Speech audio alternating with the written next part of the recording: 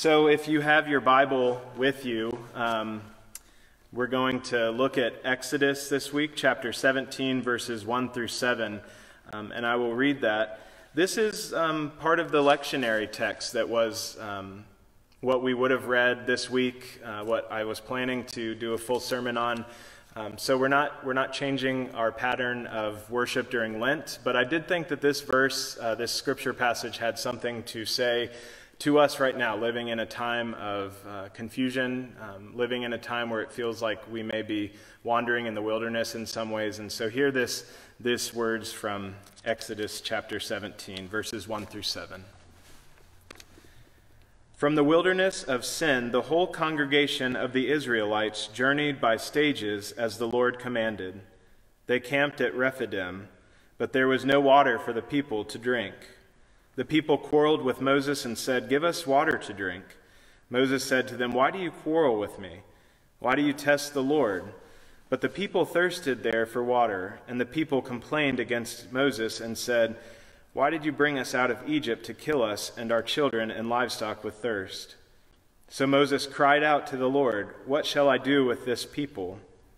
They are almost ready to stone me."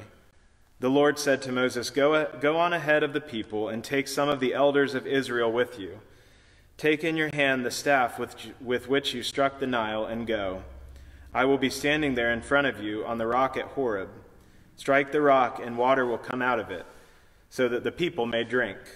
Moses did so in the sight of the elders of Israel. He called the place Massah and Meribah, because the Israelites quarreled and tested the Lord, saying, "Is the Lord among us or not?" And this is the word of God for the people of God, and together we say, "Thanks be to God."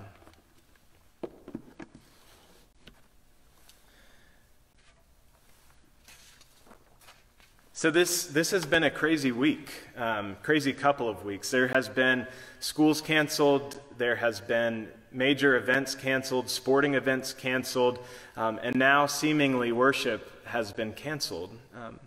But we're not totally canceled. We're meeting virtually. But I know that as all of us have been tracking this thing, as I have been tracking this thing and watching the news and keeping up to date, that I have felt stressed out, and I'm sure that I'm not alone in that feeling. There have been a lot of disruptions to our day-to-day lives, things that are just a regular part of what we do.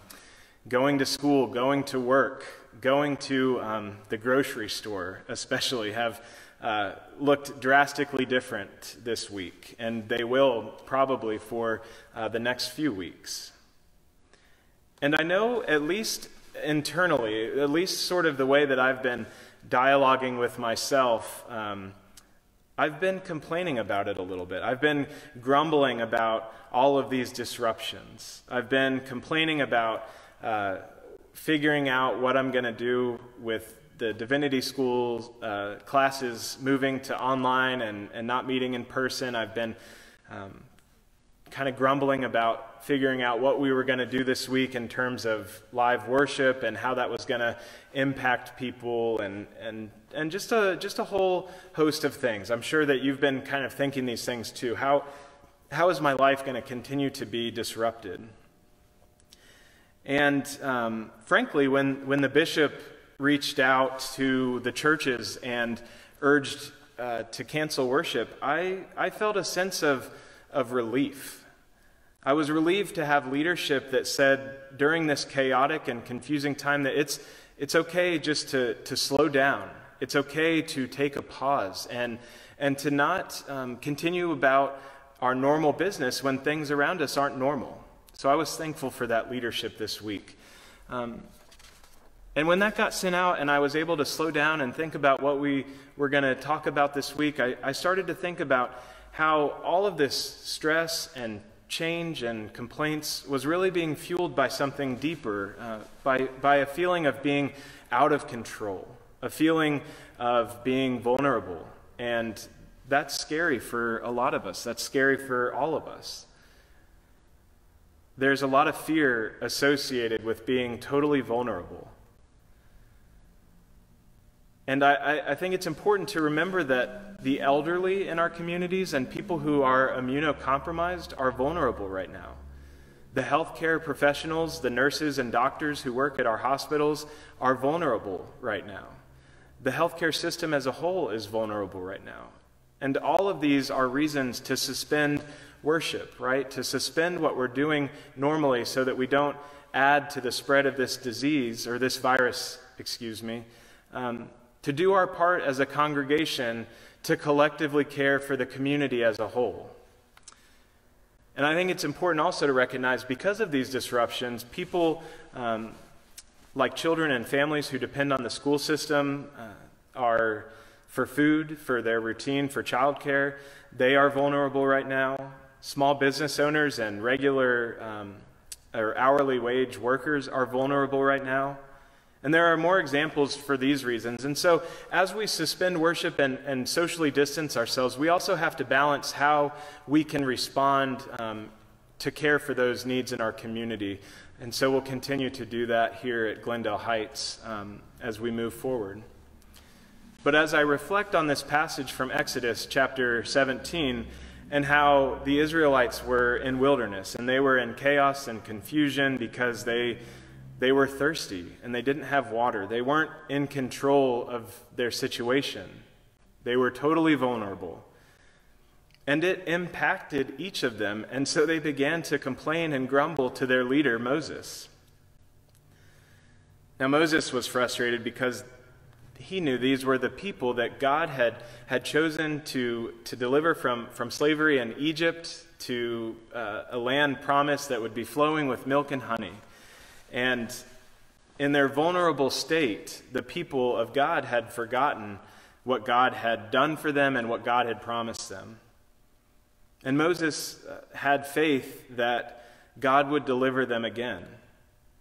But ultimately, Moses, being a good leader, realized that there was real need and fear in his community for where they were going to find water. They were thirsty. And so ultimately, Moses cared for his people. He cared for them by providing them with water. And he cared for them in their wilderness experience, in their vulnerability and their fear. And so this morning I want to reflect on three things that happened in this passage that I think might speak to us this morning as we go through an experience that feels like a wilderness experience, where we're not sure what's happening, where there's chaos and confusion and some fear, and we feel vulnerable. So first, Moses prayed. And it wasn't a very eloquent prayer. It wasn't written up by a theologian. He simply cried out to God. He said he was in a position where he didn't know what to do, and he said, God, what should I do with these people? They're thirsty and they're about to stone me. And God answered Moses. And I think it's important in this time of wilderness and confusion as a church and as a community, as a nation and our world, that it's a good time to return to prayer. And in the disruption and stress and fear of this time, it's okay to cry out to God and ask God what you should do about. It's okay to cry out to God and pray for your fear, and to pray for those who are elderly, for those who are immunocompromised, to pray for healthcare workers and our small business owners and hourly workers in our schools. In our prayers to God, we can find strength, we can find peace, and if we go deeper, we may even find joy and gratitude, even in this time of chaos and confusion.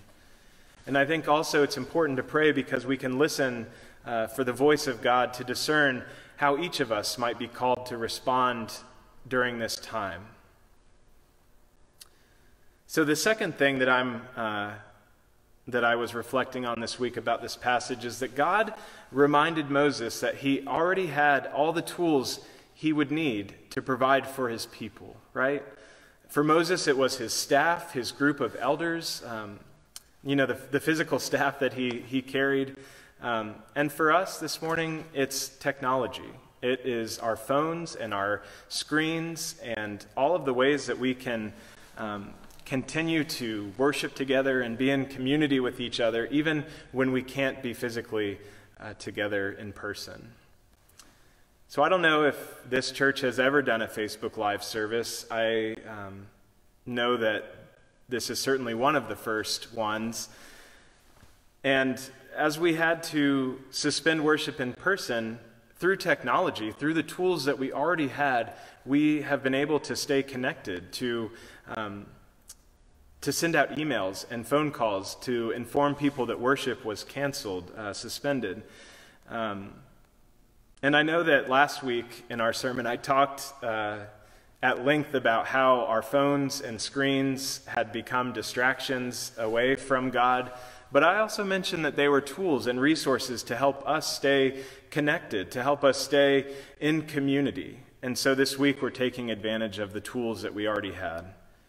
In a matter of a few days, our church came together with the help of some key leaders to send out communication, to let people know worship was suspended. We've set up a way to have video worship through Facebook Live.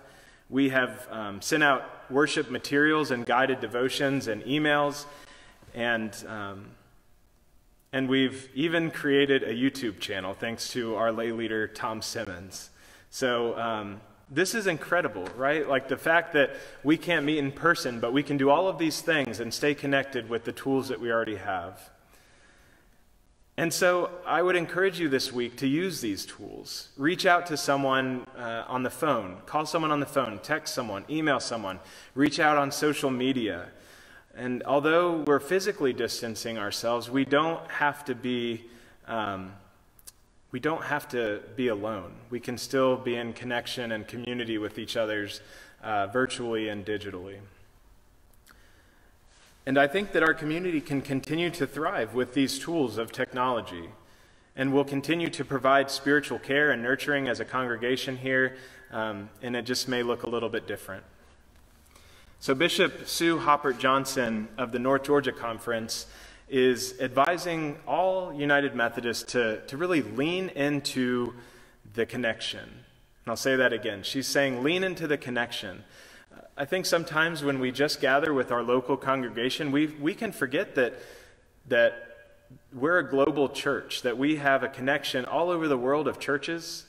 Right here in Durham, even, we have multiple United Methodist churches. We have, for us, this Facebook Live thing is new. It's something we're just trying out for the first time. But a church like Church of the Resurrection in Kansas City has been doing this for years with Adam Hamilton, and although we're providing just a simple scaled back meditation, they're providing a really quality worship service online that we can lean into our connection and utilize those resources to still participate in worship. And so the third thing that I reflected on this week from this verse is that God made water come out of a rock. The Israelites were thirsty, and God made water come out of a rock. God provided for what they needed, and God will provide for us during this time. God is with us in the midst of this crisis. God has promised to be with those who are left out, who are forgotten, who are lonely, who are suffering, who are sick. And God has a way of making something come out of nothing. Quenching the thirst of a whole nation of people by making water come out of a rock is miraculous. And right now, because we can't worship in person, we're worshiping by video, and each of us is tuning in on our laptops or our screens, and that's pretty miraculous. Before technology, I would have probably been riding the circuit on my trusty horse to every person's house to let them know worship was canceled and to pray for them, right? So whether it is Facebook Live or phone calls or perhaps comfort found from prayer, reading scripture, or spending some extra time at home with your loved ones, God will provide during this time. And I also think it's important that we remember that God can work through us to provide love and care to those around us. Maybe that's a friendly smile and a wave to a neighbor in lieu of a handshake. Maybe it's a small donation to a nonprofit or buying a gift card from a restaurant so that you can go out and dine later, but you support the workers and the business owner there.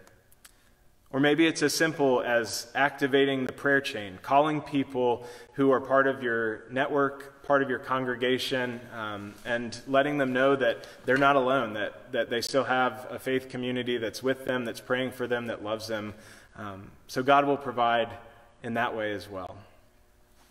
So as we continue through Lent, let us be reminded that God is in control, that God is our strength, God is with us, and as the people of God, I would encourage all of us to be prayerful about ways that we can seek to rely more on God during this time of Lent and of confusion and wilderness. I think it's important now that we remember all of the ways that God has provided for us in the past, the things that God has done in our lives, the way God has kept us and strengthened us and guided us through our lives. And especially as we prepare through Lent to celebrate Easter this year, to prepare our hearts and minds to remember ultimately what God did for us through Jesus Christ, the ultimate sacrifice of love, and what Jesus did through his life, his death, and his resurrection. And for that we say thanks be to God. Amen.